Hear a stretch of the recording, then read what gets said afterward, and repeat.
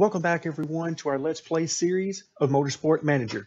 Now, as you can probably tell immediately on the screen, I have jumped ahead in the season.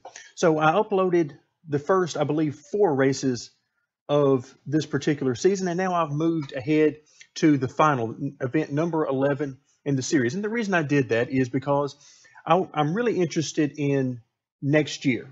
Okay, so next year is when I think if we're going to have a chance to contend, I knew it wouldn't be this year that we could contend for the team championship, but the soonest we could probably do it would be next year. So we'll see how that works out. But first and foremost, I knew this year was going to be all about seeing where we stand as far as our staff, our drivers, our car, all sorts of stuff like that, and then developing parts for next year.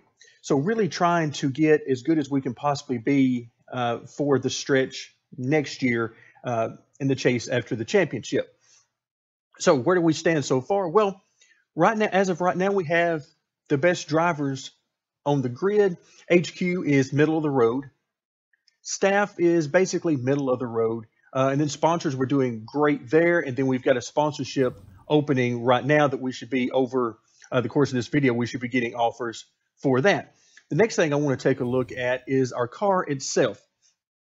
And I've been focused heavily on the acceleration or the gearbox. Right now we are at number 6, but if we come in and look at fitting parts, you'll notice down here we have a legendary part. So I went through average, good, epic, and now legendary. And the legendary part is right at 458 out of 570. So my goal before this final race is to get that up to 570, or at least as close as I can possibly get it.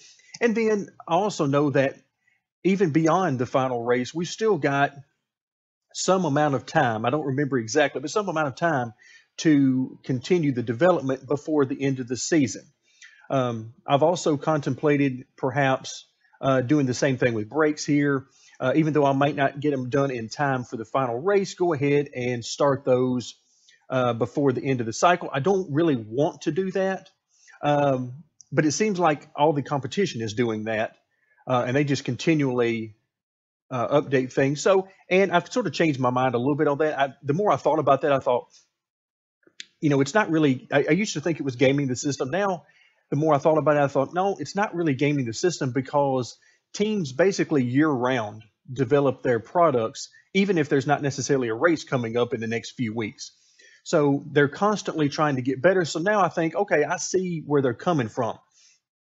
So right now, money-wise, we're in a hole, which I knew we would be. So I've been fighting that the entire year, but we've been getting enough here and there just to keep us from, getting, $8 or $10 million in the hole. So we've been, somewhere between $1.5 to about $4 million in the hole. And of course, I know we're going to have the prize money coming up here at the end of the year that will really be helping us out. And we'll see how much that is. I have no idea. I would expect it would be higher than what we would receive in tier 3, but how much higher, I have no idea. So let's take a look at new parts here. And I'm going to go ahead and work on new brakes. Now, I would love to work on a new front wing, and that is based off of the tracks and what they tend to favor as far as what is crucial, what is important, that kind of thing. The front wing would be the most important thing aside from the gearbox, but the front wing, I've taken a look at it, and I can't really get a whole lot better than what I already have on the car. So from that perspective, I don't think it's worth the money and the time to do that. Because again, at this point, any product that we develop, even though it might be done before the next race, I am focused everything on that gearbox before the next race. So I'm not going to be stopping that gearbox development to break in and say, oh yeah, I got some new brakes. I need to get the reliability and so on ready to go. So anything I do now is basically just to continue the development and try to get us better off. So we're doing pretty good actually with the front wing, considering that we don't have any HQ buildings dedicated to its development. So we're not bad. You can see while we're 7th, we're not that far below the line. So it looks like really nobody has, or at least not necessarily very many teams, have much as far as development money going into the wings. Now in acceleration, we are number 6 right now. And you can see we're a little bit above average on the grid. And my goal here is to get us up as high as we can before we get to, designing the new car and into the season and everything. So we're great on the gearbox for now. Let's go ahead and start on brakes. And before we do that, let's go ahead and go into fit parts right quick and let's see. So 335 is what we're looking at here. I'd like to get as far above 335 as we can in order to make this worth it. If we can't get much above it, then I won't bother with it. All right, so I see plus 20 there. I like the risk level really isn't going to matter to me because I don't plan on being able to use these. Deceleration, reliability, no good. All right, so I see this. This isn't terrible, but it looks like these 2 slots. I've got 2 slots open, and it looks like these are the 2. Although, let's see, I guess it's a 355. Okay, now I wanted to see if it would get us a higher number. I didn't think it would, but I wanted to make sure. So it gets us to 375. So I'm going to go ahead and do that. That gets us up, not as high as I would like for it to be, but I think it's a good step in the right direction anyway. All right, so it should be done 7 days before the race. That doesn't matter to me because we're not going to be using this part anyway. All right, so let's go ahead and build that, get that development underway. We've also got several other things going on, but first let's go ahead and take a look at our mail and just sort of get these things out of the way. They've got to take care of repairing the car before they can get back to work on improving it. All right, let's go ahead and do this interview. Let's see, seems to be a very testing weekend for Rafael. He actually finished pretty well. So these interviews are really starting to get on my nerves, quite frankly, because they don't seem to really be based on reality in any way. I mean, we're not a top tier team and we don't expect to win every race, that kind of thing. So it's weird. All right, so he bouncing back soon, hopefully. All right, so let's see. Sergio struggled. Now, he definitely did struggle. He has struggled quite a bit this year. We'll take a look here in just a moment at the standings. All right, we're sure he'll bounce back. That'll give him a little bit of a morale boost. And again, that seems to be mostly a pointless endeavor to get maybe a few points here and there on happiness. But if we come back in to the home screen, you can see in the points we're 6th and 13th. All right, now Sergio has really struggled, and I'm trying to figure out, I know we don't have the greatest car, but I'm trying to figure out, is this where he sort of met his match? Now, in the previous series, we could sweep podiums and do things like that during the year because he's a 3, not quite, just a little bit into a 4-star driver as opposed to Rodriguez, who's a little bit past 4 stars. So Rodriguez is essentially a full star past him. And I'm struggling trying to figure out, is this as high as he's going to get? Now, I know he's not a tier 1 driver right now for sure, but has he gone as far as he's going to go in this series? Now, it looks like he may be helping me out with that decision because if we take a look at contracts, he is basically at the end of his contract, end of this year, and we got 2 more years on Rafael, which is good because that should line up with about the end of his driving career as far as whenever his stats start to decline. I know it's somewhere around the mid-30s when that happens, so we'll see how that goes. But if I click on renew contract here for Sergio, it says he's not interested. So I'm looking at finding another driver for next year. We got money issues to deal with because of the struggle of this during the year.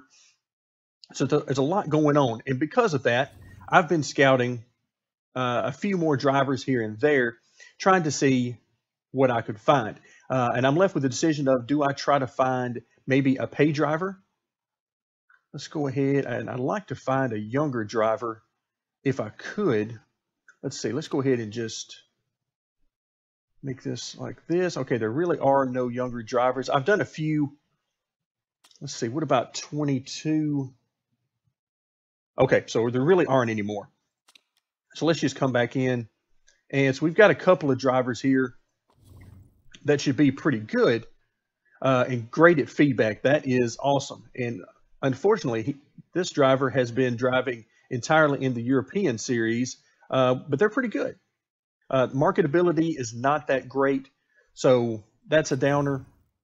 But I do know that if I looked at getting maybe a pay driver, then that would be good for money purposes, would be great for money purposes, but it probably takes away any chance I have of winning the team championship because I'm not, most of the team drivers I've seen, or the money drivers I've seen, were very low as far as the number of stars. It'd be great if I could find one that was at least a 3-star money driver, but we'll keep working on that.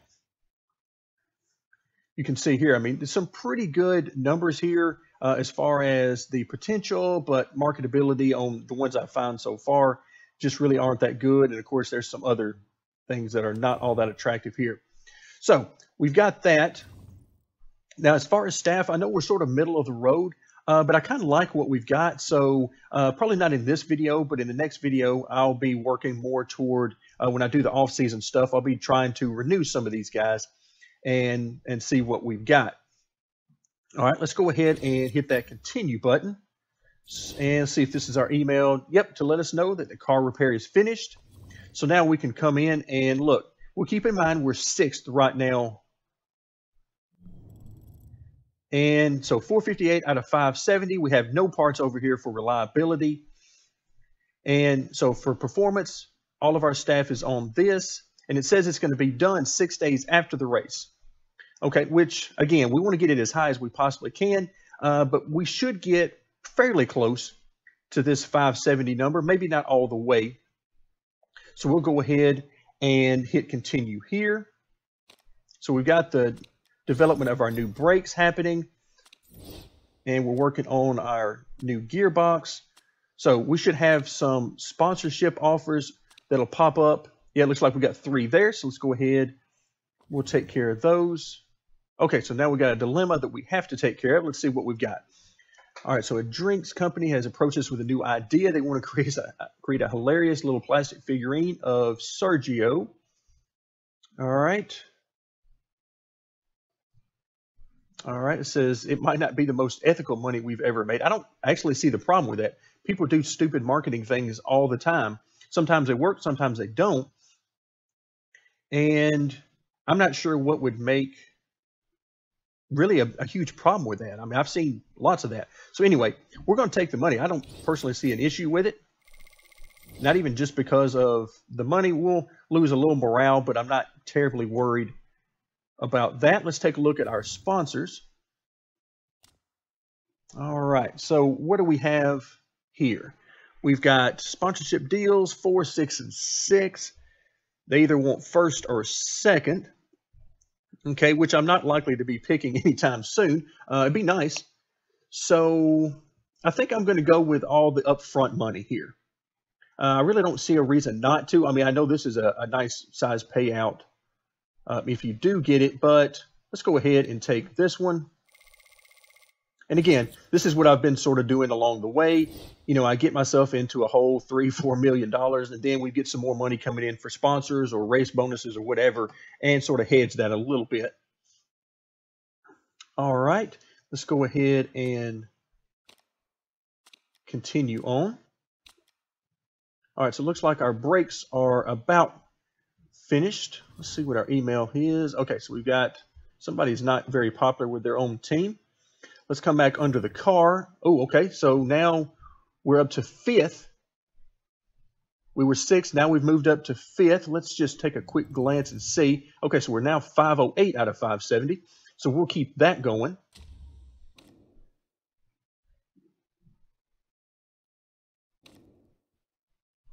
Okay. We don't care about the World Championship right now. That's at least a full season away at this point for us. All right, so our brakes are done. Let's take a quick look at those. So now they are at 375. All right, we're not going to fit those, but let's take a look and see how they compare anyway. So we went from 335 to 375, and we will get to work on that part of it. But again, right now, we're focused on this one as high as we can get it. Okay, but not bad. Not bad at all, because we will be using this part in the next race. You can see I've already got its reliability up to 100%, and so it will be used for sure. So we're doing good. Now, where does that put us? 525. Oh, wow, that moves us up another position to 4th. All right, so far so good. And the reason why that's going to be great for this next race is because in our next race, we're going to have, in fact, let's just take a look at it. All right, so top speed and high speed corners are crucial. Both of those are spec parts. And then useful is acceleration. And that's where we're very high right now. So we are in great shape there. So we want to get this as high as we can. Oh, there we go. Now we're up to 2nd. Boy, I really like the way this is going. So we are now ready for our race. And so we're a couple of, about 20 points, 21 points away from being where we want to be. So we're almost there. I'm going to go ahead and add this part to the mix so we can go ahead and move up as high as possible. And then we'll see how everything shakes out on the deceleration side of things. So we're up to 2nd. Man, that is awesome. I don't know how far out of 1st we are, but this is about the best shot I can imagine us having for a race right now. And this is the position I was hoping that we could be in next year at the beginning of the year, where we could have at least one part that was important at the majority of the races, be very high on the grid, and we've now reached that. And we'll see what happens with the next year's car in development. Hopefully we'll stay in this top 2 or 3 as far as that goes. All right, so let's go ahead and we'll choose continue. Well, the bonuses are pretty similar here. So I'm going to go ahead and take the 4th or above, give ourselves a little bit of margin for error. And so best case scenario is we're still going to lose just under 400,000. All right, fitting the parts. I believe everything is there that we need to be there. But we'll take a quick glance. Of course, we're not going to be using our new brakes. And I actually haven't designed a new set of brakes yet. I completely forgot about that a while ago. So 375. Let's see if we can do any better than 375 or a good bit better, or I won't even worry about it. All right, let's see what we've got opened up for us here. Reliability, deceleration. Now this part I really like because that's, of course, most of what we use, nearly all of what we use unless it's raining. So I like that. But realistically speaking, there's really nothing else that I see to help us out. I mean, we don't need to worry about reducing the risk level, although I'm very happy that's there. We don't need to worry about reliability right now. And then this doesn't help us with the performance that will carry over to next year. So we're just going to not worry about that. All right. And let's see. What about suspension? Let's take a quick look at suspension and see where we are. Suspension is down at the bottom. Let's say 410. See what we can do here. Suspension is only used as far as the important or the crucial or useful. It's only in a few races, 2 or 3, I believe. So it's not all that here for us. So that's really okay. I mean, it'll get us a little bit. Let's go ahead. Actually, let's go ahead and do that. It's enough to get us probably about 30 to 40 on top of what we had. And it looks like, okay, this would be a good one. Again, we don't care about the reliability right now. And I like this one a lot. Okay, so we'll go ahead and do that. Go ahead and build that part. Costs us a little money, of course. Okay, so with everything in line, this should be an interesting race. It's going to be 26 laps, which is by far the most laps we run in any race, but it is our first ever race on an oval. So I'm pretty excited. Let's head to the racetrack. We just finished our practice and qualifying sessions, and things went quite well.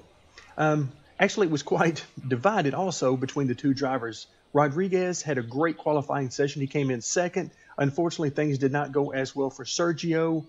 So that was a little bit disappointing that we couldn't get both cars up front.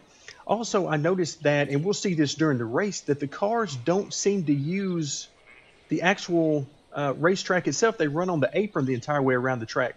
That's extremely weird to see. You can see already from the screen here that they're starting on the apron, so they don't use the banking at all. Again, odd.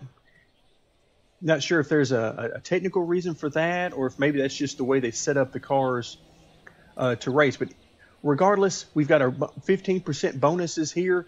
This is going to be an interesting race, not only because we're on the oval, but also because the tires wear out extremely quick, and I'm going for pure speed here. I don't really want to use the medium tires at all if I can get by with it, although I may have to, particularly toward the end of the race. We'll see how all this goes. But regardless, we've got 26 laps to run, and the laps that we can put on the tires are probably around 8 at the most. We'll see how all that goes as the race goes on. I'm hoping that the tire wear gets better, as it should, because if we don't get any rain, then there should be increasing amounts of grip on the track, which should help the tire wear as we go on. So I'll keep an eye on that. But at 26 laps, if I can make 8 laps per stint, you can see it's going to take 3 pit stops. So it's going to be a little odd. It would be nice if we could stretch that a little bit farther. But this first stint is for sure going to be a test to see if we're going to have to eventually use these medium tires. It would be nice if I could get, 9 laps out of at least one of these stints, if not 10 laps. But again, we'll see how things go. I'm going to start off the race with only 10 laps of fuel. Again, that's not going to quite equal 10 laps as we've seen before. I'm hoping to get somewhere around 8 or 9 laps out of that, depending on how hard I push the car, maybe only 7. But that's the plan. Sergio is going to be coming in from 15th. So let's go ahead and get this thing going. I am extremely excited to see how this works out. I do have the fear that the blue flag issue is going to rear its ugly head at this track because there's just nowhere to hide. I mean, they're pretty much on the gas most, if not the entire way around the track. So there's nowhere to hide for the back markers, and I'm worried that that's going to be an issue. So we're going to start the race with Rodriguez really pushing hard.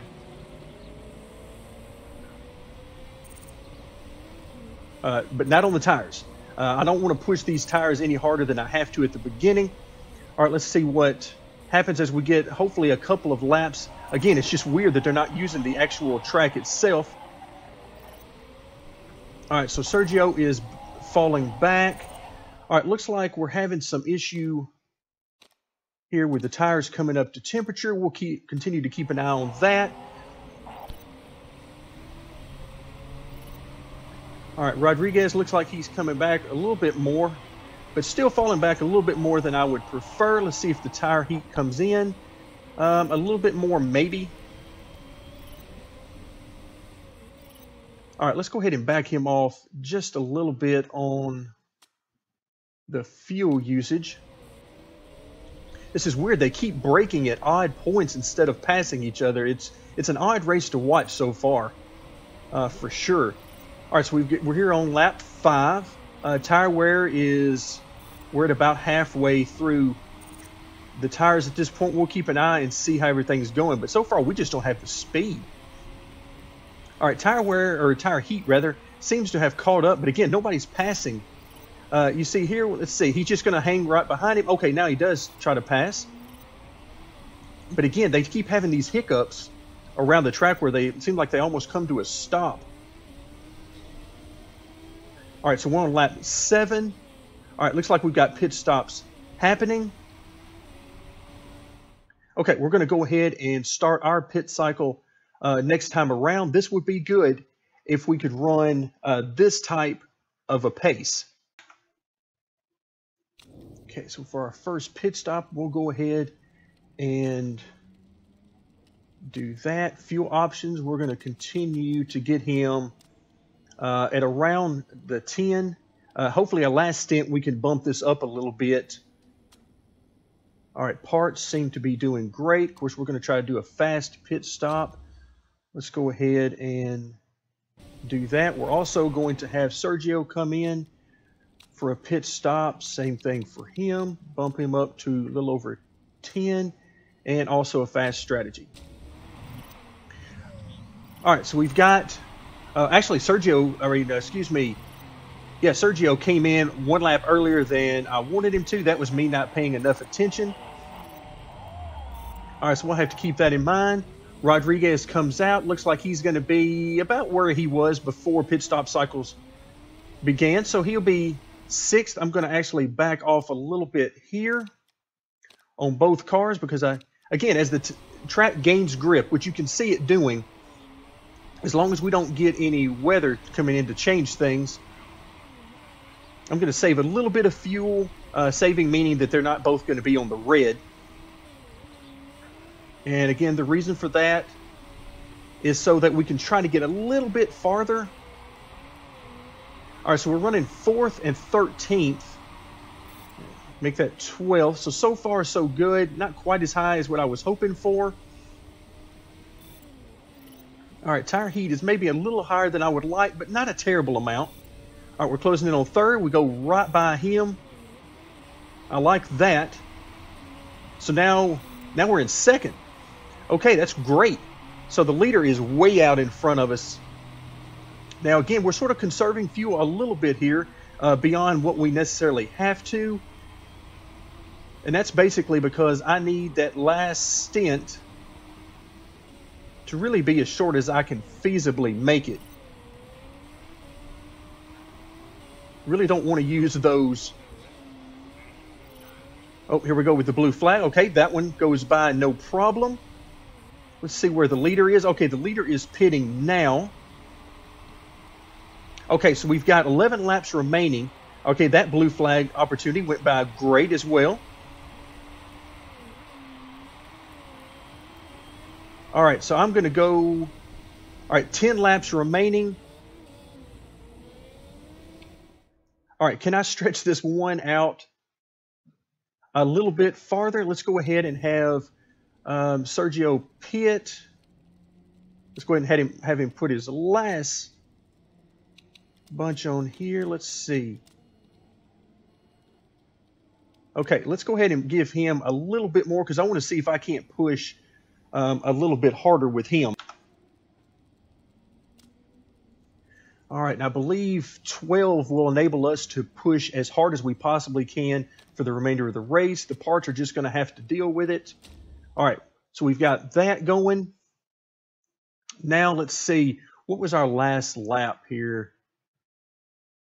All right, so our fastest lap, okay, we're not in terrible shape there. I was looking to see if the times were falling off a ton, which his times are definitely falling off, but not quite as much. Whoop, let's go back to the tires, choose our final set of tires, and we'll go just a bit up over 12 here. And again, that's because I want to make sure that we can get as much as we can out of this final stint. Okay, so it looks like, all right, Sergio is in the pits now. I need him to get done as quickly as possible so he is not stacking us up here. Okay, great. That worked out about as great as it possibly could. Okay, so now everybody is going on full overtake mode. And already we've got a mistake. Okay, well, that isn't what we were looking for, but we still come out in 3rd, and now we are, wow, this is quite interesting. Let's see, we're passing cars left and right. So far, the tire heat looks to be really good. And let's see, first place is way ahead of us, but we're coming up on 2nd, who goes into the pits now. Okay, I think we're in as good a shape as we could possibly be at this point. The leader is way out ahead, so it doesn't look like we're going to have a chance for the victory. Tire heat still looks to be in good shape, which means our tire wear is as good as I think we can get it. We are now up to 2nd and 7th, although we are catching Sergio very quickly. Let's see. Okay, well, that's one way to get rid of the blue flag. If you notice there, we just went right through the car rather than around them. So far, I'm very impressed with the fixes they've made to the blue flag. This has been very nice. The cars are, maybe it's just because it's an oval. I was expecting it to possibly be worse because it was an oval. All right, so at this point, we are pushing as hard as we can. Pushing on the track anymore at this point is not going to help us. We're too far behind for Rodriguez, but I'm going to have, let's see. Yeah, let's go ahead and go for it with Sergio. See if we can't get him into the points. It's worth the chance here, I believe. All right, so we got 2 laps remaining. All right, we're going to ignore that. And again, this is the last race of the season. We're going to go for it here and get all we can get. And see if he can hang on for this one more lap. All right, let's go ahead and have him attack. Even though it's not going to do much good. But we did all we could do there. Again, tires getting down very low on both cars. But we were able to come out with 2 tremendous finishes. This is what I like to see. This is what happens whenever we have the opportunity to really try and compete based off of speed. So we come home with both cars in the points. That should help us out from a team perspective. And really help us out as far as our prize money here at the end of the year. So we'll take a quick glance at some of these final screens. All right, there we can see the medium tires. Wow, so they made still the 3 pit stops, but the medium tires probably worked out for them because they didn't have as much drop off since they didn't wear quite as much throughout the race. Okay, so a good strategy by them. I like to see the AI doing well on their strategy. Of course, for us, it was all soft tires all the time. Scrutineering is no issue whatsoever for us. And so let's see if that caught anybody else around us. I was kind of hoping that this would affect the number 1 finishing car, but so we'll come home 2nd and 6th. Let's see what this does. I'm very happy to get that podium. That was great. So now the driver championship standings, we come home 6th and 12th. Let's see about the team standings. Okay, we come home in 6th, just 1 point out. If we could have picked up 1 additional point there, we could have, or actually a few extra points, we could have jumped all the way up to 3rd. Wow. So we were pretty close. As it turns out, the winning team was well out ahead without question. But when I view this in the lens of what kind of chance do we have next year, because of course this team will be moving up to Tier 1. We'll have a team from Tier 1 moving down to Tier 2 that we don't know about yet. But it looks like overall we weren't that far off. We were only 5 points off from 2nd. So I like our chances going into next season, assuming, of course, that we get to start off next year basically where we ended this year as far as parts go.